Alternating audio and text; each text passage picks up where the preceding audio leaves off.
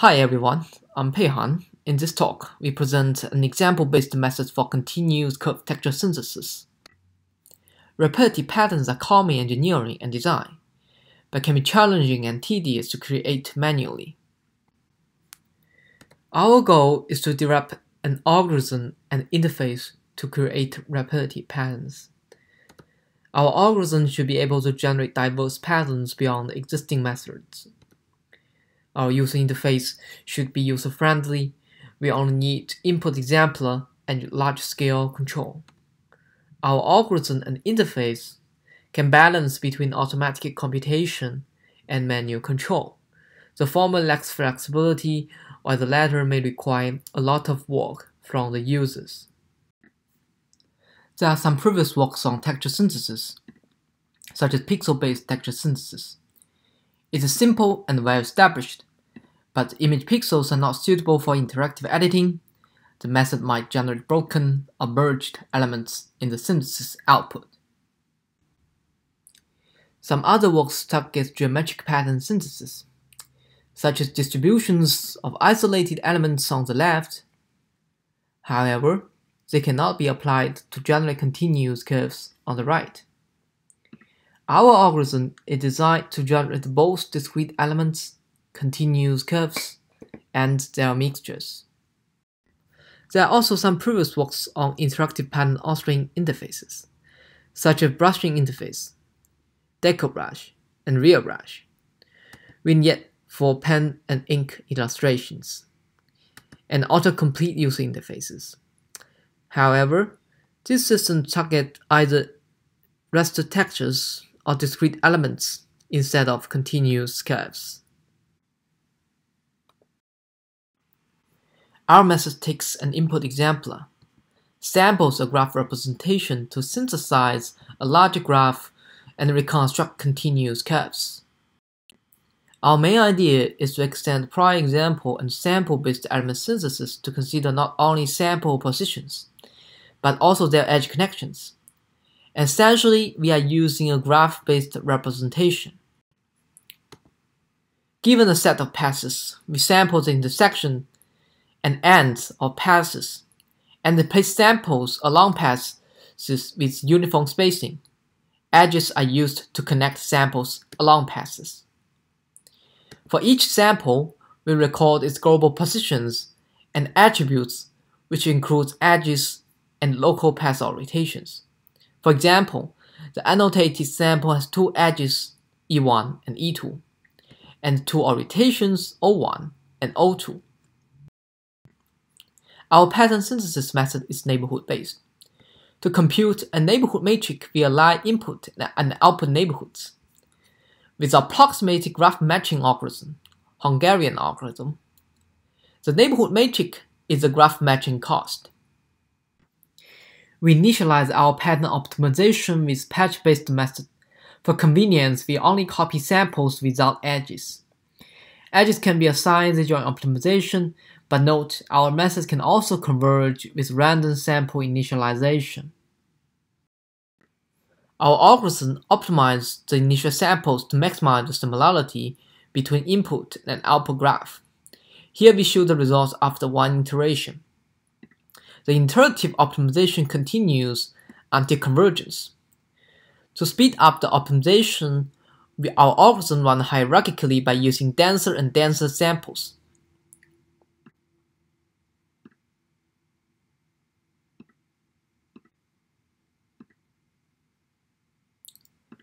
After synthesis, the vector curves are reconstructed from the output graph.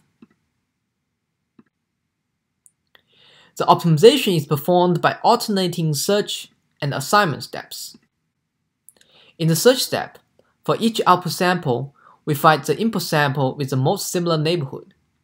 This process can be accelerated by patch-match algorithm. The assignment step includes position assignments that compute sample positions.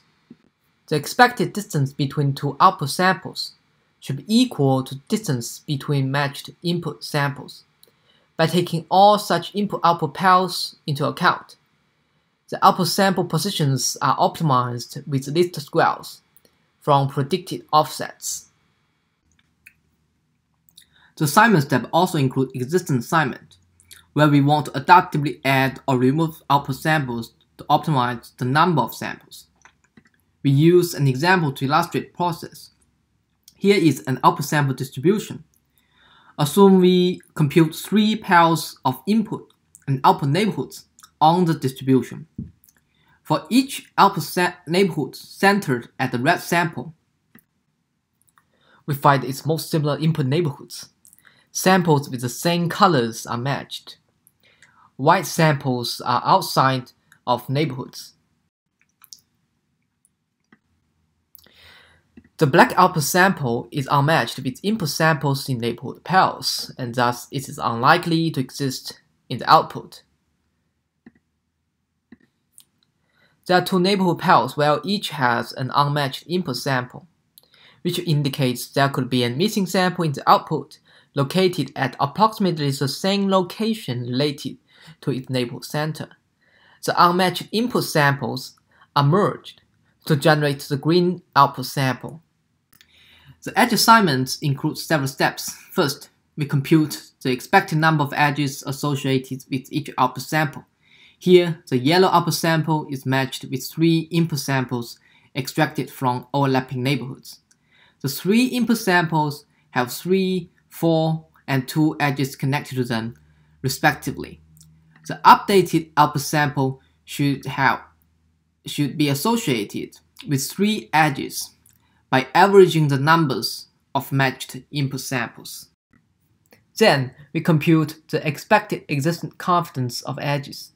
If an edge exists, the confidence is 1, otherwise 0. In this example, the output sample pairs is matched with 3 input sample pairs. In the 3 input sample pairs, 2 of them have edges between the samples. The expected edge confidence is thus 2 over 3 by averaging the input edge confidences. The edge assignment is performed by minimizing the objectives shown here. We hope to minimize the differences between edge confidence and their expectations, as well as between edge numbers and their expectations. Here we use a toy example to illustrate how to compute this objective. The green numbers are the expected edge confidences, and the blue ones are the expected sample edge numbers. Assume E1, E2, E4 exist in the graph. E3 is not. So IE1, IE2, IE4 equals 1, and IE3 equals 0. The first term loops over all edges and sum over the differences between IEs and their expectations. Similarly, the second term sum over differences between the ES and their expectations. Here, ES1 equals 1 as there is one edge E1 connected with S1. ES2 equals 2 as E1 and E2 connect with S2. And ES3 equals 2, ES4 equals 1. The binary discrete optimization problem is difficult to solve. We optimize the objective with greedy strategy by decomposing the problem into small sub-problems where we compute edges one by one in the loop. The search space of the sub-problem is reduced to 2.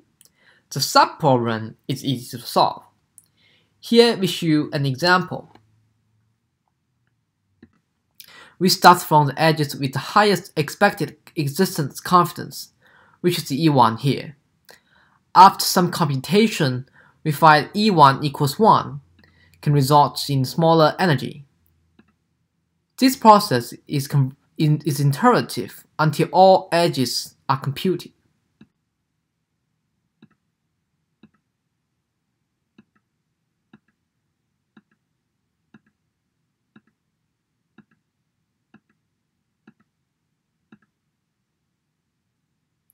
Finally, the graph has edge E1, E2, and E4. For the rotation assignment, we also show an example for illustration. Here, the rotations are updated by averaging matched input rotations. The black output rotation is newly added by choosing the median from 3 unmatched rotations. Without using the orientation attribute, the curve reconstruction is ambiguous. If we only consider different status of the yellow sample, there are two possible reconstructions, A and B, depending on whether the yellow sample is a junction or path sample. To disambiguate these cases, we examine a sample's local orientations. For example, if a sample has a pair of opposite orientations, which are shown in purple here, it indicates the sample is included inside the path as opposed to at the ends of paths. Therefore, the yellow sample is not inside the path, but at the ends of two paths, which is the reconstruction B. Similarly, if we only consider different status of the yellow sample in the bottom graph, there are four possible reconstructions, depending on the sample is included within which two or three paths. Our method will generate the reconstruction A. Please refer to our paper for more algorithm details. Here we show some results.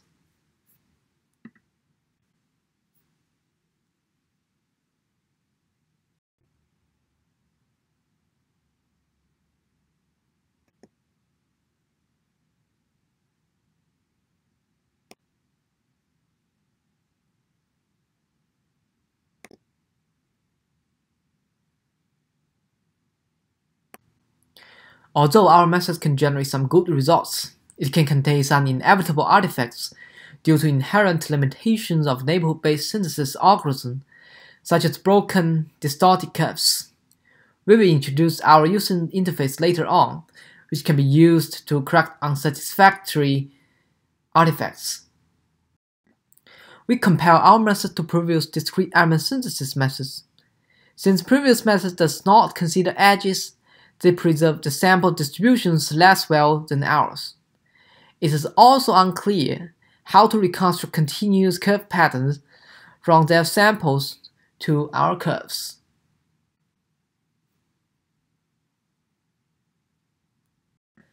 The users can further improve the synthesis quality via our user interface. Our method is integrated into our interactive authoring system, which has two major functions, autocomplete and clone, to generate predictive patterns. For further quality improvement and customization, the users can accept, partially accept, or reject the predictions.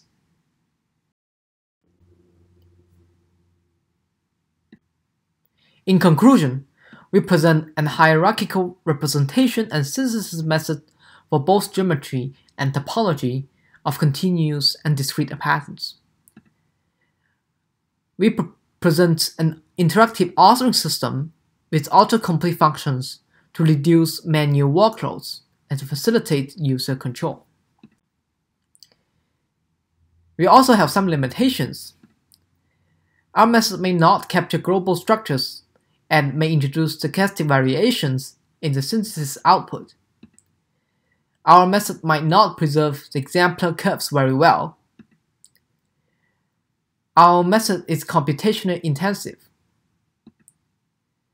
The discrete elements and continued curves are treated separately in our synthesis framework, and thus might not be able to preserve identifiable elements within the continuous structures. In the future, we plan to further improve the synthesis quality. We also want to incorporate more vector graphics features such as colors, thickness, high-dimensional primitives such as 3D regions and 3D volumes into our synthesis framework. We can also parallelize the synthesis algorithm and explore more applications of curved structures in rapid manufacturing. We want to thank a lot of people for their help in our project. Thank you.